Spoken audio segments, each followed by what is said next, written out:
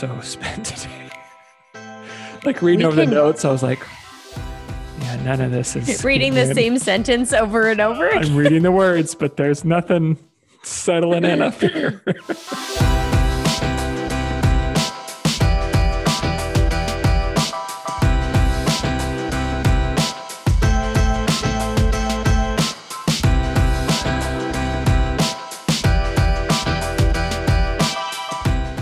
Hello, and welcome to Middleish, the podcast about moderation in all things. I am Michael Gray. And I am Erin Green. Hi, Erin Green. Hi. How are you? Good afternoon. Good. It's not a morning. I was going to be like English for a minute and say good morrow, but that's not right. That wouldn't be afternoon. What do they say for afternoon? Good afternoon? Good afternoon. I think let's stick with that. Top of the afternoon to you? Top of the afternoon. I wonder how many like cultural greetings we could meld together on that one. We could just do a podcast Probably about that. Yeah. Sounds interesting, everyone. So, Yeah. Michael, I have a question for you. Fire away. Did you earn your Eagle Scout badge this week? I did. I'm pretty sure you learned how to like build a fire in your garage and Yeah. So for those that don't know, I live just south of Houston, Texas. And so as of recording, not air date, but as of recording, we just had that, what was it? Arctic front or whatever moved through the country. Polar vortex. There it vortex. is. That sounds more, daunting. Dun, dun, I dun. like vortex. Yeah. Yeah. All right. Polar Like vortex. a sci-fi movie. It does, right? The polar vortex is coming. Yeah. So that hit us real hard. And we lost power we were without power for, I think, 64 hours. And like we had lows like 16 degrees, 22 degrees. It was freaking cold. And it's just, we're not set up for that down here. And yeah, we just, thankfully, my wife's sister, they had power the whole time. So Kat and the girls went and stayed with them. And I was here with the animals. And in case, something went wrong, I wanted to be here. You have a nice little cozy spooning session with the dogs and cat. We had some cuddles. So we didn't have any firewood. So I'm literally like, I keep telling down people, trees. It was like a pioneer fantasy camp. I'm like collecting branches from my tree that are soaking wet and iced over to make my fires. I had a couple Duraflame logs, which was super helpful, but it couldn't get anything big going, so it was just like the small little but radius that was kind of warm, and the rest of the house. The first morning upstairs was 39, downstairs was like 43, 44 degrees. Wow. It was freaking cold. Yeah. And then we had to shut our water off because everybody's pipes were bursting. Mm-hmm.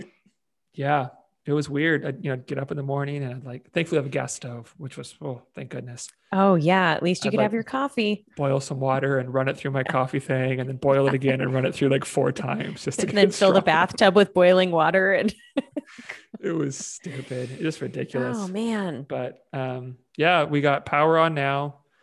We've had heat for a little over a day. We've been under a boil water notice, and one of the neighboring towns, they just got removed from that. So hopefully we're not too far behind and we can start getting out of this mess. But heat and water on is infinitely better than it was. Oh my gosh. Yeah.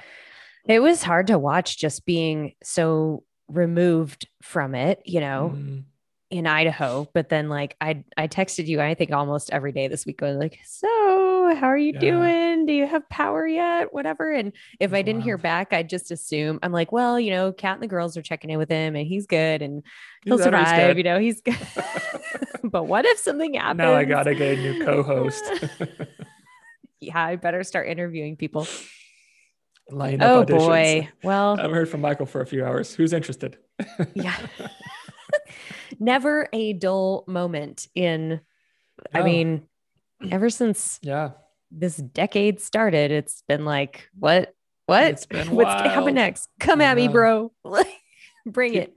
Keep telling people I felt like a squatter in my own house, like no power and like one little lantern and fire and sleeping under 10 blankets. And but One of my friends told me that they lost power over Christmas when they were visiting family in another state. And she was like, well, they had this, not a house full, but they had dogs and they had her, some other family members and cousins and stuff there. And the only source of heat was, and this is like in the Rocky Mountains. And so it's super freaking cold. The only source of heat was their gas oven and stove. And so they'd just crank it and turn it on. I was like, that's not exactly safe. Leave the oven door open and just like turn it on. And I was like, I don't know about that, but you might not wake up. Desperate times, I guess. And I mean, that's all joking set aside, that was mentioned several times on the news, is how desperate people were to stay warm and to try and heat their homes. And unfortunately it resulted in some really dangerous situations. So I went to Walmart a couple of days ago to just get some like canned goods and try to find some dog food, and had to wait in line for a while, and it was pretty picked over. But I did see like lots of people leaving with like charcoal, and I was like, oh God, I hope you're not burning that in your house to stay warm. Oh geez, yeah. I hope you're cooking, not using that to cook on the grill outside and not to stay warm, because you're gonna die. Yeah. Well, and that's something you don't really think about with just that kind of knowledge that people might have, where you have lived somewhere that has very cold seasons. And so you kind of know the do's and don'ts of keeping your house warm, or, using certain things inside, versus someone who's never encountered that before. And they might be like, oh yeah, we'll just do this thing, and it results in a disaster. So yeah, for sure. Well, I'm glad you're safe, and I'm glad that you have power, and that you're, me too. Not completely zombified, but we're going to get through this podcast. How was your week? My week was fine. I'm not going to tell you anything about the snowfall that we had, because it's nothing compared to what you experienced. You guys have a lot of snow though, don't you? Well, we actually got quite a bit this last weekend, but it quickly melted off and turned to rain, like it does in Boise. Yeah. And we were supposed to get more last night, and then it just turned to rain, in the early morning hours. So we're actually in decent shape here. Yeah. My week has been, not as busy as previous weeks, but I'm doing my year-end stuff for my bookkeeping, which is like the bane of my existence. I'm good at math when it comes to nutrition. When it comes to like bookkeeping and just understanding how QuickBooks and that works, there were tears. Let's just say that. But I did find somebody to help me. And that's something every year I go through this, and I could really be better at, consistently kind of managing it throughout the year. But because I hate doing it, I put it off, and then I do it all before tax season. And guess what, Erin? You'd think you'd learn after 6 years of doing it this way that it's not the best way to do it. I'm working on my 13th and I still do it that way. So okay. I don't feel so stupid anymore. Yeah. But well, good. Good. Yeah. Not a bad week. Good. So, this is a very timely topic, because I'm actually making a stir fry with some tofu tonight for dinner. I've got it marinating. Just before we hopped on here, I was like, oh yeah, get that plant-based meal going. Do you cook with much tofu? I have never cooked with tofu. New food for Michael. Yep. When you said that, I was like, all right, I got to try it, because we love stir fry. In fact, we just had it Sunday or Saturday, right before everything went south. We had some chicken stir fry that was delicious. But, I'll just kick this off by saying that tofu, I think the texture of it is really off-putting for some people, because it's such a spongy, foreign looking thing. It comes in a block or like a cake, and really all it is soybeans that have been soaked and mashed into, a cake, a gel kind of form.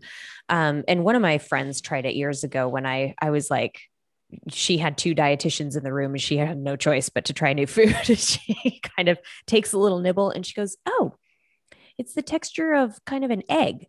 And I'm like, exactly right. Like a scrambled egg, that kind of almost spongy. Anyway. So we're talking about plant-based eating, plant-based diets today. Plant-based diets. And there's a lot more to it than just tofu. This is true. which I think a lot of people are probably like, well, you lost me, Erin. I'm not giving up my meat. Don't walk away yet. Don't hit tofu. Don't hit stop yet. Yeah. Skip. So I wanted to talk about this because it's definitely a trend. We're hearing more and more conversation around plant-based. There's different forms, which we'll go into in a second, the definition of all these different diets. Mm-hmm. But I actually run into a lot of clients that are interested in trying this way of eating, and a lot of teenagers actually that are really getting into the whole vegetarian realm. And, we hear a lot of stuff in the media about meat, red meat specifically, agriculture, environmental concerns.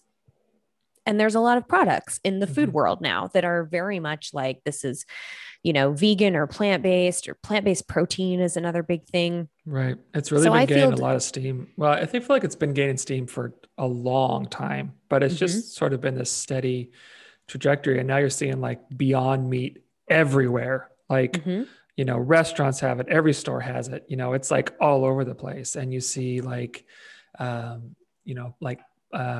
veggie chips and, snacks and that are just all vegetable. And it's really gaining a lot of steam lately. It feels like to me, Yeah. And I think, you just listed a whole bunch of like the food industry, the food industry often drives these trends. And it's funny because consumers think they're sort of in the driver's seat. And in some ways we are. What consumers are looking for is what the food companies will definitely follow that.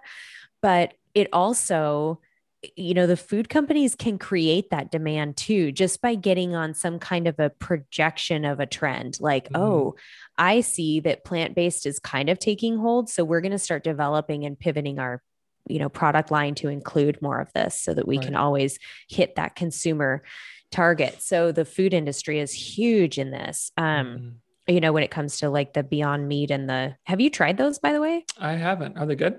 Do you like them? They're good. I've had like they're very burgers, and veggie, like some sort of fake chicken. I don't know if it's like a chicken nugget or chicken strip, and they're okay. But I've had like black bean based burgers before, and they're good. Yeah. They're different. You can't expect a hamburger, but they were good, Yeah. The thing about the Beyond Meat and what's the other brand I'm trying to think of off the top of my head that's I won't think of it. It's been around for a while, right? Yeah. There's another meat alternative burger.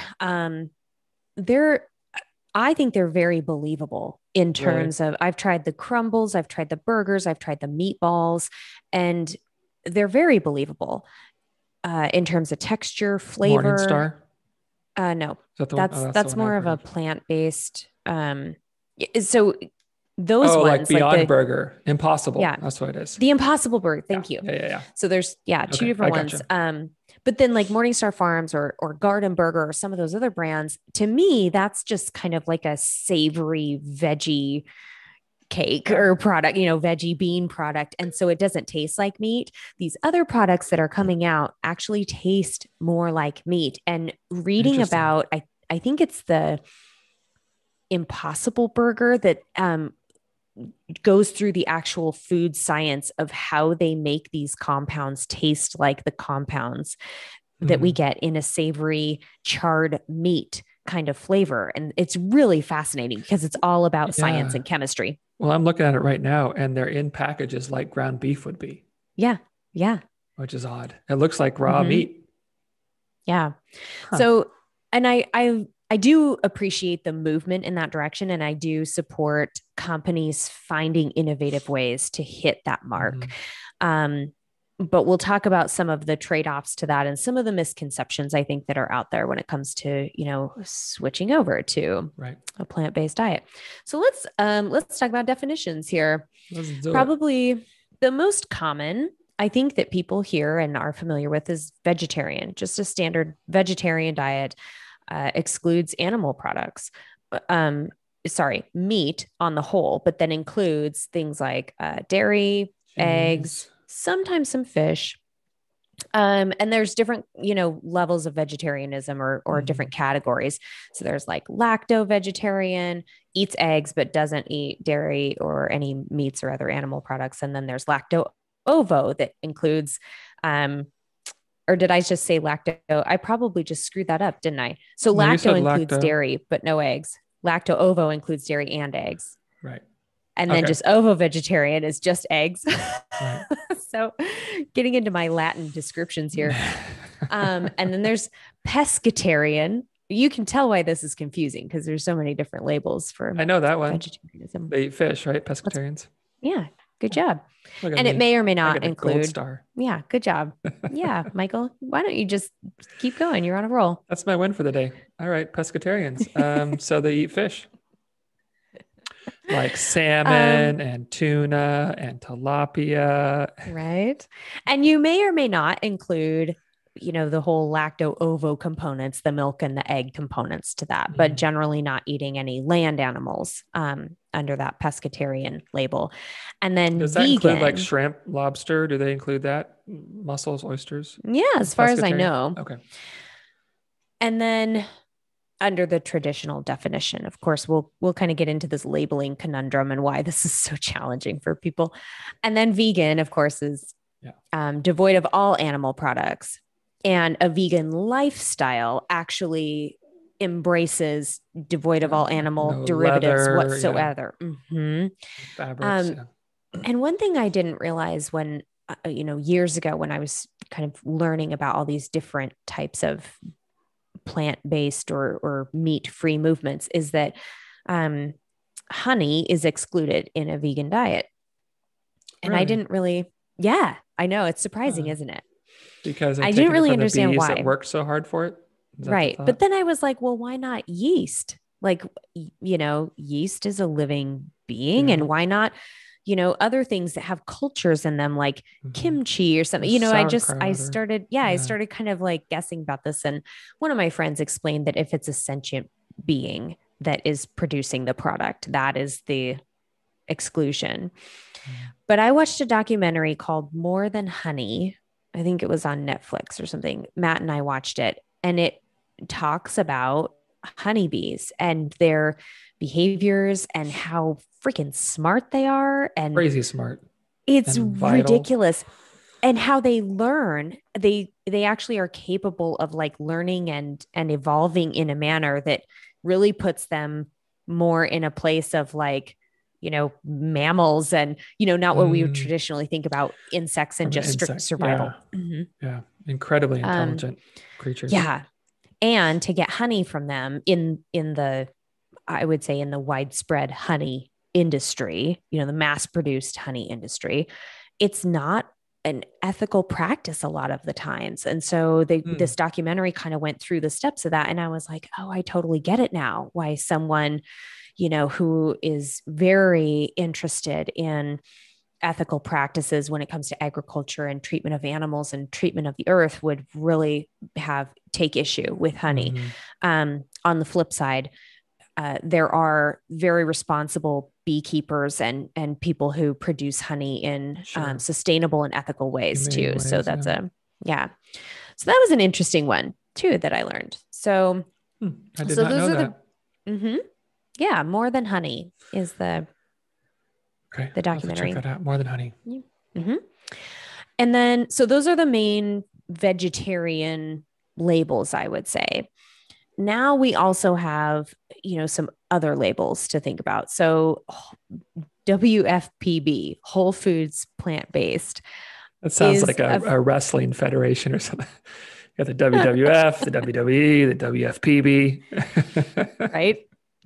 So this one I didn't know what this was until I actually had a homestay with a family when I was racing professionally. And, you get this email introduction to them, and we were kind of going back and forth. And of course, food is one of the things we talk about. And my host said, as far as groceries, we can have anything you need here, but we are a WFPB. So blah, blah, blah. And I was like, what is that? Because I'm a dietitian and I don't even know that diet. Like, what the hell is that? And so I started Googling. Of course, it stands for Whole Foods Plant-Based. And it's more of a lifestyle than a diet is how it's purported. There's I haven't found a clear definitive definition, but it's very much on terms with vegetarianism, yet with like a little bit more emphasis on reducing, added sugars and minimally processed foods. So that's where the whole foods thing comes in. And, Gotcha. there's a few more kind of guidelines around it. I would also say that it tends to steer a little more toward that high protein, high fat, low carb kind of realm. So that was another one that was, again, like all of these labels kind of have these nuanced sort of rules and guidelines. That sounds familiar. I know, which have we talked about that maybe once? Maybe we should make a podcast about that. Maybe we have.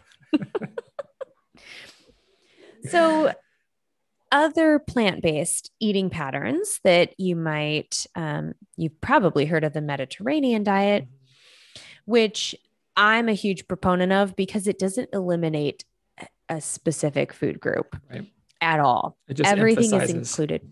Yeah, totally. And to me, that's such a big difference with an eating approach. Like it's excluding and emphasizing. God, they're so different, like, because if you can say, like we've said a million times, yeah, still eat this stuff, but really prioritize these things. Like if we can just prioritize some fruits and vegetables and lean proteins, man, like I feel like everyone would be so much better off, but you can still eat, ice cream or Twinkies if you want, but let's really put a focus on these things. There's such a big difference. And that's why I really never had a beef with the Mediterranean diet either, because there's really no exclusion.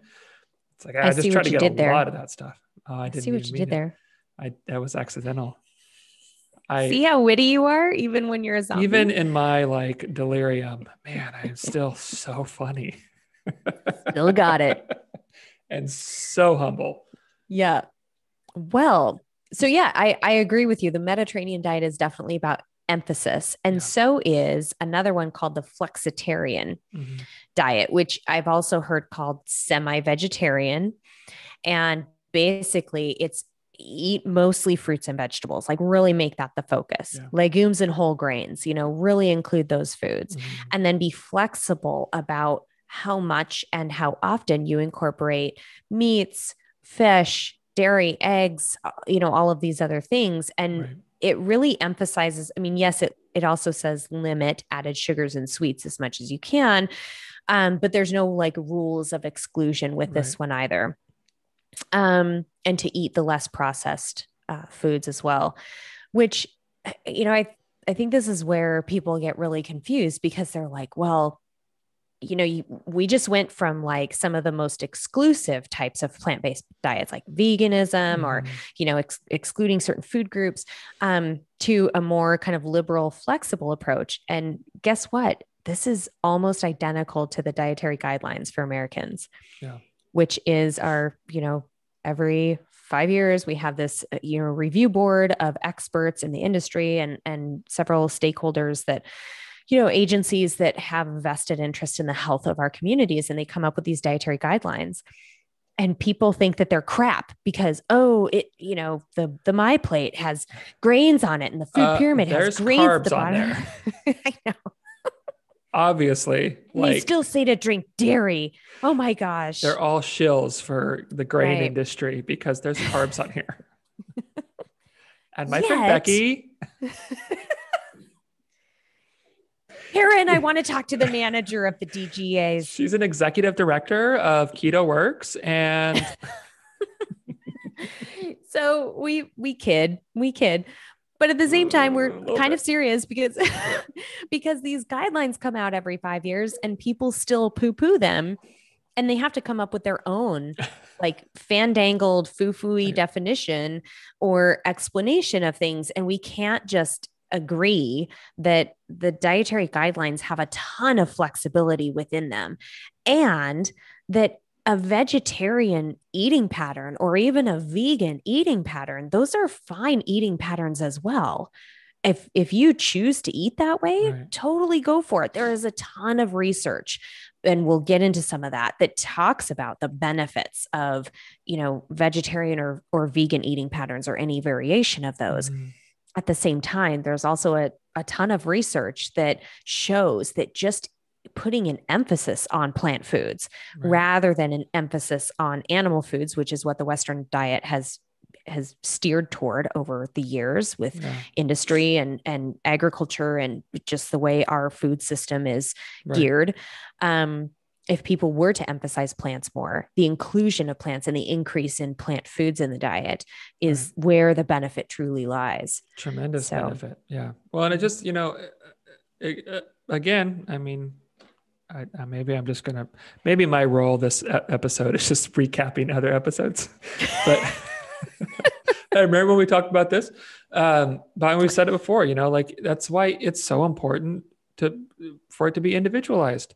Like, what do you like? What do you feel good on? How do you prefer to eat? Like, eat how you want and just don't be a dick about it. You know what I mean? Like, yeah, let other exactly. people eat how they want too. Like, if you get to eat how you want, can I eat how I want and that be okay? Right. It just gets so weird how it just has to be so dogmatic, Mm-hmm. and as opposed to just like, yeah, like here are some good guidelines, but enjoy it too. Make it work for you. What works for you? And it just doesn't happen. Yeah. And I think this speaks to why. I mean, I just went through the labels and I even got a little bit, tongue twisted with describing them and going through everything. But I think it just emphasizes why we have to have diet labels in the first place. It's sort of this belonging to a club and this piece Right. of your identity that you Tribalism. want to, yeah. Yeah. And with plant-based eating, I mean, there are so many variations of that, even when you go into the literature. And I did a presentation on this last spring. And I went into the literature specifically on plant-based, vegetarian, vegan, going through all this stuff. And man, there's a lot of disagreement on what is plant-based or what is, the research that talks about limiting animal foods, again, limiting or decreasing or de-emphasizing. There's all of these different terms that are used in the literature. So it's Right. really, really difficult to actually pin down like this is the best approach. Yeah. But people Well, want to label it. right. And that's the weird thing about these labels is it's just like, it gets me thinking like, what's the point of having a label? Like, Mm-hmm. I don't like lobster. Like, right. Like, I don't really like seafood that much. I don't label myself as someone, like, I don't have to have a special title. I'm this, I'm anti, You're a crustacean or Flexa anti-lobster Arian. I don't know. right. Like even just going back to the vegetarian, it's like, okay, so we have vegetarian, then we have lacto vegetarian, we have lacto ovo vegetarian, we have, it's just like, oh God, I like, know. how about you just eat what you like and you don't eat what you don't Right. want to eat? And then we're just all people who are eating. And Right. it's just such an odd thing how much we really have to feel like we got other people behind us. We got to really feel like the decisions I'm making are backed by other people's decisions that match mine. And as Mm-hmm. opposed to just like, and I don't know what that is. I don't know if that's industry fueled. I don't know if that's just something innate with people, but there really is something to that identity and that tribalism, and part of a belonging to something. There are other people Mm-hmm. that feel the exact same way that I do, eat the same way I do, believe the same things I do, as opposed to just like, which was frustrating because then it paints everyone there like with a really broad brush, and that's just Right. not the way it works. Right. I could say I'm whatever, but I mean, whether you're say, conservative or liberal, well, there's a million variations under those Right. umbrellas. So Yes. what's the point? Exactly. Yeah. Like, I mean, I think it's helpful for people to have their own, guardrails and boundaries are helpful for people. So if you have found a way of eating that works well for you. Or if, I mean, I know a lot of people that have ethical concerns around the environment and our Absolutely. agricultural Yeah. industry and animal treatment. I'm totally on board with that. And when a client comes to me and expresses some of those reasons, that's really powerful information for me as a practitioner, because then I know like where they've put their kind of guardrails and their boundaries for themselves, and we can then move forward with it.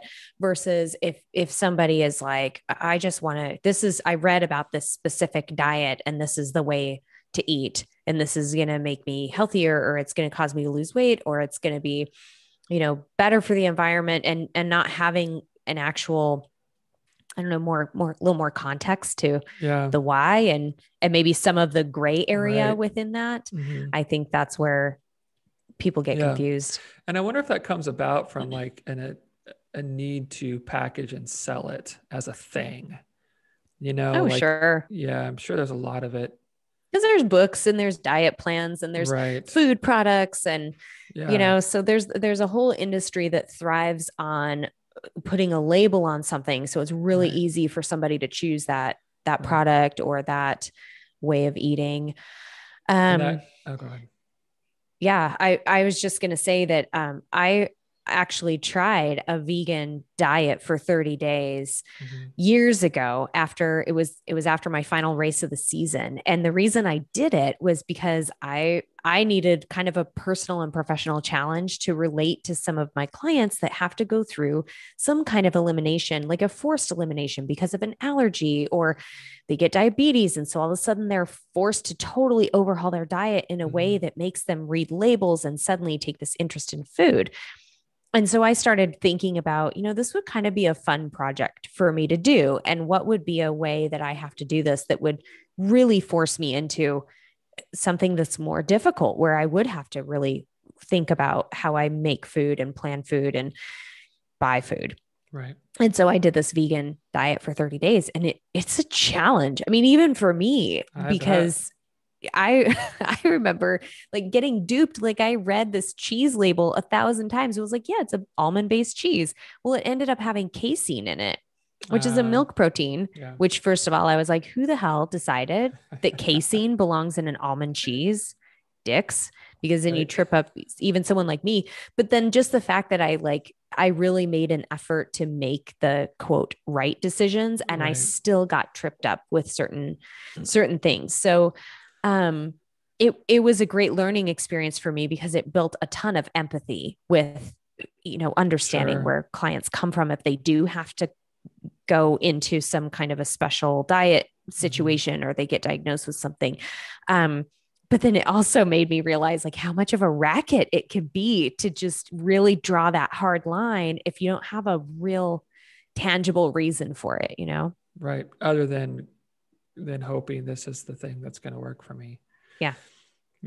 which again just Yeah. goes back to just how, I mean, none of these, if you're approaching any kind of eating pattern, including a higher plant-based one, like there's a lot of crap out there that's plant-based, right? There's a lot of super processed stuff, Oreos are vegan. right? Yeah. So aren't Snickers too, I think, are vegan. Or maybe they're gluten-free. They're gluten-free. Yeah. Um, but like, Donuts, the little donuts are vegan. see, It's healthy, it's crazy. it's a Yeah. health food. Um, that's the takeaway for today. Donuts are health Beer, food. beer is vegan, you Uh, know. yeah. Uh, um, what was I saying? Something. I was saying something. That Oh, there's a lot like, of crap that you can eat out there. yeah, and if you have a moral, there's ethical reasons behind pursuing something like this, great, awesome. Like that's a really strong why to do this, right? Like that's a really good reason. You're probably going to really sink into this if you really firmly believe that this is, I don't feel right about the meat industry, the animal industry, and how they're treated and stuff. Great. But if it's just like, well, maybe I'll be able to lose weight that way. Yeah, it's like it doesn't matter how you try it. You got to deal with what's going on inside. You got to deal with the reason that you eat, processed stuff 99% of the time when you can't seem to get yourself to eat an apple. Like that's the stuff you need Mm-hmm. to deal with because this isn't an answer. But Yeah. And people often fall into the either or, the black and white Mm-hmm. thinking, I'm either following this plant-based diet or I'm Mm-hmm. eating that other way. Mm-hmm. And there's no gray area Mm-hmm. where, just to get into some of the research, man, I poured through the literature. Like I did a full on lit review on this presentation, because I'm presenting to dietitians. And so you better know your stuff because there's going to be some tough questions. Mm-hmm. Um, but the literature was really, really clear on one thing: add more plant foods to the diet. We all should be eating more plants. And Mm-hmm. that is, I mean, irrefutable in a lot of ways. I know that the carnivore diet people would probably shred me with that claim. Um, Well, attempt to. but Attempt to. they'd attempt to. Yeah, there's not much to I back think I'd that. have Yeah. enough ammo. Yeah, you'd be Um, fine. but really the research is so I wouldn't say it's conflicted, but it's so unclear with the exact right way to execute a plant-based diet. There's so many different variations. There's no clear-cut definition that actually says this is the way to go. So there was one physician's update that I read that's from a few years ago that was like, physicians should steer away from the terms vegetarian or vegan when talking to patients about a healthful diet for, say, like heart disease or cancer prevention or Mm-hmm. stroke risk, and really just start talking about whole foods and including more plant foods in the Mm-hmm. diet, and just try and leave the labels out of it and Right. just talk to your patients about something that they can actually relate to, which is include more plant foods. I mean, most adults can probably determine which foods come from animals and which ones come from plants on the whole, you would hope. There's, You would hope. still a lot of confusion out there. Well, there is. And then there's, I mean, it's just, and I think a lot of that is this industry who just tries to capitalize on anything they possibly can. And so you have like things like a green supplement, like that can be great. It shouldn't be the only place you're getting, like plant stuff Right. from, or, your plant-based, chips or crisps or whatever. Like, okay, cool. You're going to get some more plants. It's still super processed, right? Like I've had Mm-hmm. clients ask like, hey, does this count? And I'm like, you know what? If that's where we got to start, great. Let's start with Right. those. And let's start with, canned veggies or green supplement or cool. That's great because better's better. But this isn't where we should end up. We really should be Yeah. working towards actual eating actual plants, but it can be confusing because you see a bag of, ranch, vegetarian, Mm-hmm. whatever. And it's like, oh, these are veggies, you know, Mm-hmm. 10 servings of vegetables and one, whatever. And Right. it's like, oh, that's awesome. And it's delicious. That's way better than Brussels sprouts or asparagus. So I can do that. Right. It's like, well, yeah, but also no, Yeah. and it just gets I understand why people are confused. I totally get it. But it's just, it can be really frustrating, I think, Yeah. as, for And people in watch our out. position. Yeah, totally. And watch out for those marketing claims. Like you were saying, like with the veggie chips, that say, oh, this many servings of veggies and a serving of these chips or whatever. But if you turn it over on the back, the first ingredient is usually potato starch. So they're potato chips. I mean, they have some coloring in them, but to really get like a serving of spinach or carrots or whatever, and it ain't the same, you guys. It's not the Mm, same as, it's not the same. as eating some, sauteed spinach or something. Yep. Is it Um, better? Probably, but it has a ways to go. well, and I think this is an interesting point, and one that I came across quite a bit in the literature I was reading is there is a difference between, I mean, some of these studies really investigated people who were vegetarian or health conscious meat eaters, health conscious non vegetarians. Mm-hmm. And when we hear that term health conscious, of course, that's another kind of gray area. What does that mean? But the hard thing is, a lot of people that engage in a vegetarian diet, on the whole, they really do a very good job of, whole foods, really getting the fruits and veggies and like that, those core, legumes, whole grains, um, using animal foods in moderation or in very limited quantities. Um, but then you also get, people that again kind of ascribe to that label, but then they're not health conscious about it. So they are going for the processed stuff that you just listed, or, the shortcuts, like the packaged meals that just have, vegetarian slapped on them or plant-based slapped on them. Versus if you take and compare, some of those vegetarians to a health conscious non-vegetarian. So somebody who does include meat and eggs, fairly regularly, but they also have an abundance of plant foods in their diet. There's really no difference in health risk in this one study I'm looking at, that for colorectal, stomach, lung, prostate, and breast cancers and stroke, no difference in mortality between vegetarians and these health conscious non-vegetarians. So again, those authors concluded like ample consumption of fruits and vegetables is the key here. Right. So when you get those people that say, oh, I'm vegetarian, and all they're eating is like, fries with cheese on them, or vegetarian chili slathered on them, or whatever, or cookies that are vegetarian, it just, it doesn't jive. It's not the same. Which I think it brings out the point. It's just really important to look at not only what are you eating, but what are you not eating, and because a lot of times it's not just about what you're eating. It's about what you don't eat at all, or what you eat very rarely, and I mean, it's not uncommon for me to start to work with a client and it's like, hey, let's keep a food journal for a few days, just kind of see where things are at.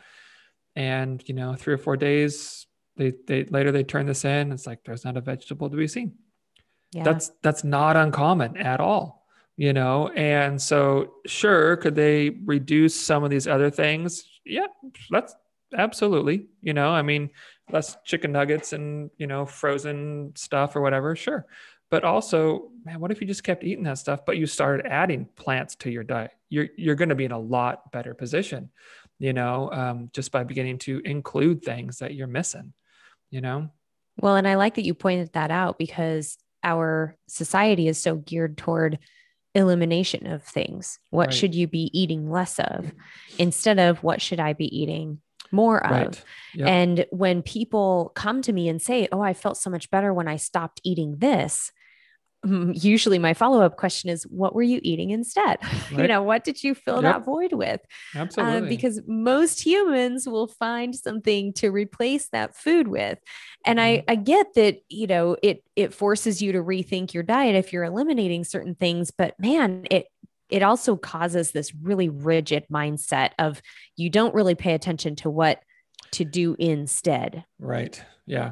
Yep. And that's why one of my favorite approaches to start with people is like, we're not going to focus on what you're going to restrict. We're not even going to talk about that. We're not going to subtract anything. We're just going to add. Keep doing what you're doing. Let's get 2 vegetables in a day. Let's get 2 servings of veggies. And because one, I think once you start saying, hey, we're going to subtract this, instantly we're in that, negative food, this food's bad, where it's feeding that cycle of bad relationship with food, and that whole mess that can be. And it takes all of it off that, all the emphasis on that, and puts it on, here are some things that are good for me that I want to get more of because they're good for me. And then people realize, oh, I actually kind of like this stuff. Oh, I'm eating more of these. So it kind of takes place and it's pushing some of that other stuff I'm not eating quite as much. And it keeps just a really good, healthy relationship with food too. Yep. Yeah. So. And on that same vein, that kind of healthy relationship with food and understanding, how we label our eating patterns, if you want to put a label on them. I read this great article by Dr. David Katz, who is, I think he's out of Yale, a leader in public health research. He's been on a lot of the committees for like dietary guidelines and things over the years. And he just has a really grounded and pragmatic approach to health and nutrition. And he's able to take like these very, data-driven concepts and translate them into behaviors and actions and recommendations for just like, community, for public health. and he did this review of these different diets. This was back in 2014, so a while ago. But he has this table where he compares low carbohydrate diet, low fat / vegetarian / vegan diet, low glycemic, Mediterranean, a mixed or balanced diet, which would probably be a little more of like a flexitarian or, DGA, and the paleo diet. So he took all of these, there's like 6 labels, and one of them, the low fat vegetarian vegan, actually includes 3. And basically he kind of talks about like, here are the health benefits related to these different aspects of each diet. And it's a lot of like restriction of refined sugars and starches, and minimally processed foods, and an emphasis on whole plant foods.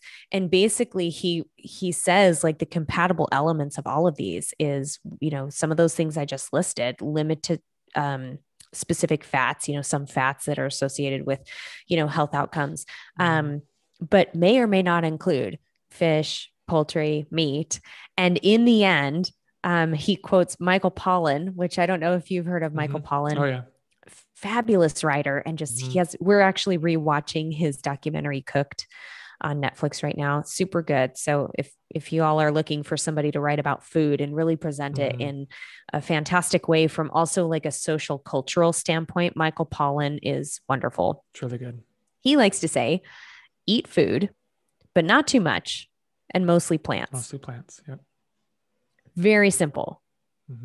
There's no elimination there. There's no like weird relationship with food that you have to adopt or that you have to tell yourself, and you don't have to give up, your favorite, childhood meal that includes cheese or meat or something. So eat food, not too much, mostly plants. Pretty simple. Yeah. I like that. I remember watching, is it Cooked? Does he have another documentary? I feel like I watched something, but I didn't think it was Cooked. It might be his only one. Did he have a series? I don't know. It was something, but I remember watching that, and that instantly stuck in my head. And I haven't watched it for a few years at least. And as soon as you started, it was like, oh yeah, I remember that. It's something that sticks with you, and it's really good. Yeah. He's fantastic. He also wrote The Omnivore's Dilemma, and In Defense of Food was another one. That's a really good documentary. I think that one, I haven't seen it on Netflix, but he essentially talks about the evolution of the food industry and what has happened over the years and how we have gotten to this place. And there are a lot of researchers actually that really investigate how the food industry plays a role in some of our misconceptions around food and some of our like jacked up belief systems around food, and why we have movements like vegetarianism and plant-based diets, because we as a Western culture have entirely focused too much on meat and the abundance of meat and animal foods for a very long time. And we know this, we're seeing it in the literature. So that's not really in dispute. It's just this whole like either or elimination label kind of thing that I think people get really screwed up on. And then also, I mean, if you're paying attention to added sugars, or if you're paying attention to carbohydrates, and you're paying attention to all these other elements too, but then you also want to do a vegan diet, but then maybe you want to do raw and non-GMO, but then maybe all of a sudden we get into this really, really convoluted and probably super complicated and unsustainable manner of eating. And you see this tug of war within the diet industry that's like, this one's better. Well, our way is better. Well, this one has this research. And let me just tell you, anybody who's watched Game Changers, the documentary, there's a lot of cherry-picked research in that documentary. It's propaganda. He's selling a belief system that he really believes in.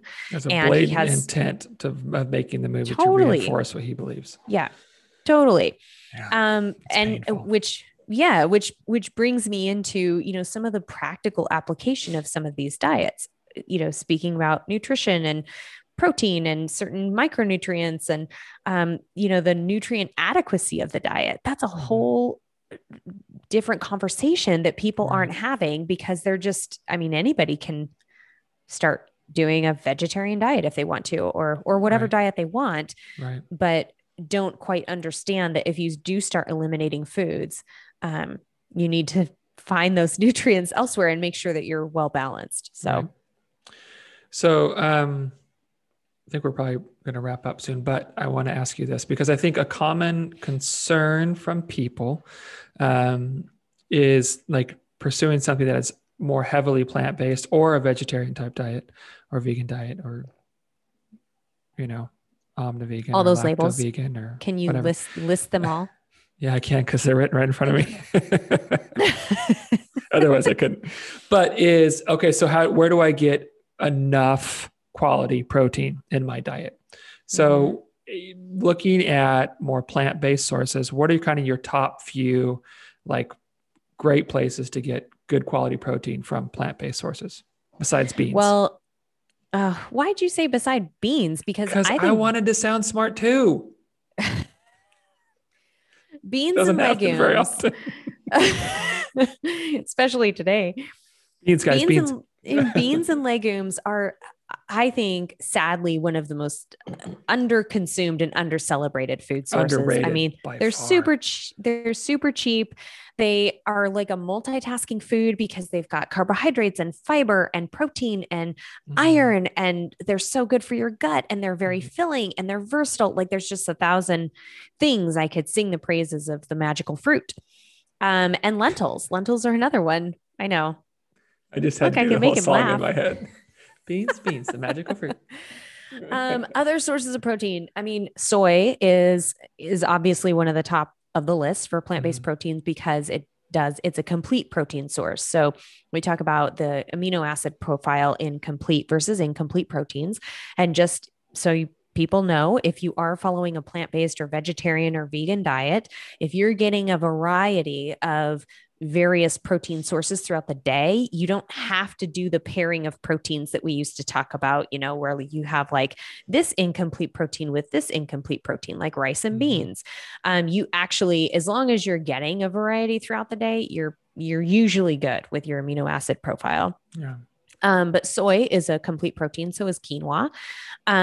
Soy will probably, like things like tofu and edamame, will have a little better protein content, like overall grams of protein per serving, than something like quinoa. Nuts are great, but nuts really fit into the fat column too. And so they do have protein in them, but they do have a lot of fat. And so when we look at a portion of nuts and the protein you actually get out of that serving size, it's, yes, everything adds up, but I wouldn't put that at like the top of my list, for at least not for a lean protein for sure. Right. Let's see some of the other, there's a variety of like, the products we just talked about. Pea protein is actually making a really big splash in the food industry. Yeah. Even like pea protein powders. Yep. Are pea protein. Real big right now. Yep. And they have milk alternatives that are made with pea protein. And they have, I think even some of those meat alternatives we just mentioned are made with pea protein or variety. So, well, it's pretty decent. Like I'm looking here. So a cup of peas, you've got 8.5 grams of protein for a vegetable. That's insane. Yeah. That's crazy high. Yeah. It's a lot. Well, it's a legume. Yeah. How many people would eat a cup of peas regularly is another question, which is another thing. Another thing I think that people have to understand on a very plant strong kind of eating pattern is your portion sizes will adjust, to get the kinds of nutrients. If you do start eliminating meat, dairy, eggs, some of those other sources of nutrients, you're going to have to, make those up in some ways. And so 1 cup of peas has maybe 8 grams of protein, but 3 ounces of chicken has, 23, 24 grams of protein. Right. And so you do have to consider the portion size and the amount that you have to eat and include in your diet. And then let's not forget the satisfaction factor. Sure. There is, you get that what's called a Maillard browning process. It's when meat browns and gets that kind of, the grill marks or that crispiness, and it's amazing. That can be more difficult to get with vegetables, and with strictly plant-based protein sources. And so there's that flavor and satisfaction factor that we have to consider as well. But yeah, I mean, another thing that I love to tell people to include is more seeds in their diet. Nuts and seeds, we tend to lump them all together, but they do have differences in the minerals and the kinds of, fiber. We talked about the healthy gut a few episodes ago. That would be a case for adding more nuts and seeds to the diet as well to feed that gut bacteria. So there's several things that people can do. And this is a good segue into, start experimenting if you want. I mean, if you are interested in shifting into a more plant-based way of eating, start investigating some recipes. I mean, I think a great place to start is with ethnic cooking. So Indian cooking and, Thai and Vietnamese and even Chinese cooking. Like there's so many cultures around the world that have like centuries of putting wonderful flavor into plant-based dishes that have nothing to do with any animal foods. And so if our Western culture has geared us toward the meat and potatoes, and that's what, constitutes a meal, start branching out a little bit and trying some new flavors and new varieties and see how that works. Yeah. Yep. So, all right. Anything else? You're done, buddy. Do I look done? You look done. Michael's about to check the F out, everyone. I did notice like the last couple minutes, I was kind of like in and out of focus a little bit. I was like, oh, come on, buddy. Stay here. I'm trying to remember if I think there was one last thing I wanted to say, but, it's probably not important. I think, just to wrap it up, you guys, labeling a diet doesn't make it healthy. There's a lot of different ways to eat that are good for you and can protect against disease and can be satisfying and can work for you and be sustainable. It's not the elimination of meat and animal foods that's necessarily going to help your health. It's the inclusion of more plant foods. And if you do have, a strong ethical and, animal beliefs and concerns and environmental concerns that are at play, then totally honor those. I know people that are very strict vegetarians at home, but then they go to someone's house for dinner or something and they, they kind of modify and adapt and will eat whatever is served and consider, hey, this is one meal that has already been prepared and cooked anyway. So it's not like they're contributing to that. So, just, I would say keep an open mind and really be honest about you and what works for you. Okay. One last thing. What's your favorite, vegetarian plant-based meal? Ooh, let's do all veggie meal. Oh man. Come on. So put you on the spot. I make an Ethiopian red lentil dish that is awesome. And we usually serve it. I mean, I might serve it with rice, but sometimes I just serve it with roasted cauliflower. It's just 2 items. It's just a pot of lentils and uses some, various spices and serve it over roasted cauliflower. It's fantastic. Very filling. That sounds good. Lots of protein, good carbs in the lentils too. Makes leftovers and the leftovers taste fantastic because the flavors get a chance to marry and it's great. I might need you to send me that. That sounds good. I will send it to you. Okay. Do you have a favorite? Nacho cheese Doritos. Okay. Yeah, that's probably my favorite plant-based. That would be vegetarian, meal. not. Yeah. Well, vegetarian. Yeah. It works, right? I like how you wrinkle your nose when you say that. Of course it is. It's fine. There's no meat. Oh no, boy. Yeah. No, probably just like a vegetable stew. I really like good vegetable stew. That is nice and satisfying. Very. You don't even, you can throw beef in there for a beef vegetable and it's fantastic, but you don't need it. I think you're just dreaming of putting some warm liquid in your belly. Like I think you're still traumatized. Like I just want to get a tub of vegetable stew. Yeah. And just stay there till I eat it all. Great. That's really nice. Michael's fantasy. I'm getting delirious, I think. Do you have a meaning in the mundane for Oh us man, this do week? I? Are you ready I'm for sure it? you've got a whole list of them. Electricity. Running water. God. Like just to like The go in a room classic and turn on comforts. the light, it's like, oh, thank God. Because all week long, you're going and turn on lights that don't Yeah. work and you're going to run water just because that's what you do. It's just a habit. Even though I've done it 20 times already, I'm looking at the clock on the microwave. Oh, it's not there. Oh yeah, duh. And so now to have those things working, it's really nice. I believe it. And I understand this is, what do they call it? First world problem. First world problems. Yeah. But man, it's really nice to Well, have that because it sucks it's a little more than a first world problem if Sure. really we're talking about like it's the dead of winter and you do have temperatures that are cold enough that I mean, people people die. can freeze and if you don't have our society is geared toward like safe drinking water relies on electricity and certain food cooking if you don't have access to go run out and get some things that are easy to eat without electricity, then you're kind of so it is a little more than a first world problem there. Yeah, that's true. So but and just this isn't really maybe like typically how we do the mean and the mundane, but I'm just really thankful that we're out of that and that my girls had a safe, warm place to go, and I'm really glad they're back here now. So yeah, yeah, I'm glad too. Thank you. How about you? I went skiing last weekend, and it was right after probably 2 days of snow. So everything is just blanketed in snow, especially on the mountain. Really pretty out, very peaceful.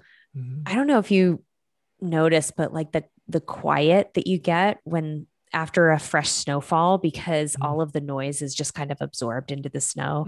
And so I'm up there on the mountain and I would just stop because I'm doing this long climb, and I would just stop and I'd watch, the ski lift across the other ridge, kind of just going up and down and just observe the trees and be really peaceful in the moment. And I suddenly hear just this very rhythmic, like chirp. It almost sounded like a squeak. Like if you're riding a bike and there's like a squeak at one point in the chain. And so there's almost like this very rhythmic to it. Yeah. And I was like, what is that? And I stop and I'm listening. And I finally turn around and look up in this tree, and there's a bird perched on the very tip top of the tree. Like I could see it just perched way up there. And I can only imagine what this bird's world looked like from up there. I bet it was amazing. And it's just chirping. And it's the only sound on the entire mountain. Cause I mean, there weren't a lot of people out, and I was there by myself and just me and this little bird. And it was just a really cool little, that's pretty great observation of nature and just this, bird. I mean, maybe he was bitching about all the snow. I don't know. But in my mind, it was, this bird is so happy to be out here too. What the? Yeah. So that was mine. It was great. I actually put it on my Instagram story. I can send you the little video if you want. Yeah. Please do. You probably didn't get to see much Instagram this last week. Oh, God, I couldn't even like hardly contact clients. It was so frustrating. I couldn't make calls for like 3 days. Yeah. Yeah, it's over. It's over. Yay. It's like a bad dream. So speaking of Instagram, if you want to follow us on Instagram, we are at Middleish_podcast. Get on there and, message us. You can email us at Middleish. Yeah. Middleish@gmail.com. We actually have a new supporter that I wanted to give a shout out to, my buddy, Brian Weisinger. Thank you so much, Brian and Kim, we really for supporting the appreciate podcast. And as this grows and as we get the support, we are really hopeful that we're going to bring some cool stuff to the table and expand this thing. So your support thank you means so much. We can do things like just spread the message of Middleish, because we really feel like it's imperative to have this kind of approach to sustainability and long-term health, but also just be able to do some fun stuff, like, start to do some merch and that kind of stuff for you guys. We have some really fun ideas that we'd like to do. So your support it's very much appreciated. Yes. Thank you. And thanks for listening, and have a great day.